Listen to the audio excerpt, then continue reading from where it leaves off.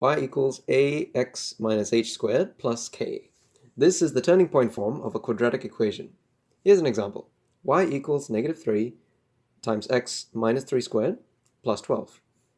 The advantage of this form is that it only needs the final direction and 2 points to draw a parabola. And this information is quite easy to get, unlike the standard form. It will give us enough to do a rough sketch, so let's have a look at how this is done, and then see what else is needed to create a complete parabola. Good day guys, this is the Math Face. To get into drawing this parabola quickly, without too much detail, you only need 3 things: the final direction, the turning point, and the y-intercept. So, step 1, find out which way the parabola finishes using the a value. From the equation, we can see a is negative 3. If you have watched my video on standard form parabolas, you'll know that negative a values make the curve finish downward.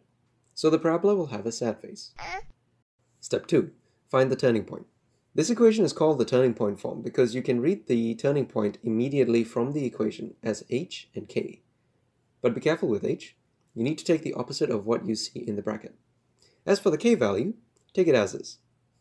So h is positive 3, while k is positive 12. So the turning point is 3, 12. Step 3. Calculate the y-intercept.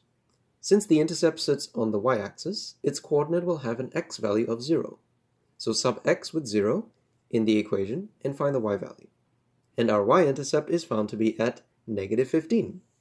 With this, there's already enough information to do a rough sketch of the parabola, because we know where it turns and the y-intercept guides the overall shape.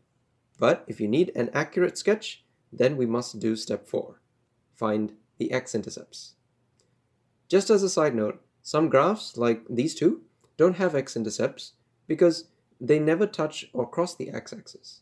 In those cases, we would stop at step 3. But coming back to this one, we can find the x-intercepts by letting y equal 0 and subbing that into the equation. Rearrange it so that x becomes the subject.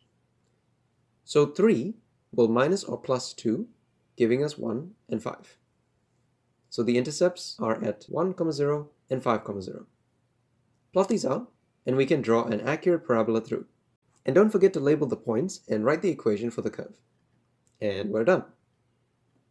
So in summary, if you only needed the graph for understanding a problem, then a quick sketch without the x-intercepts is usually sufficient.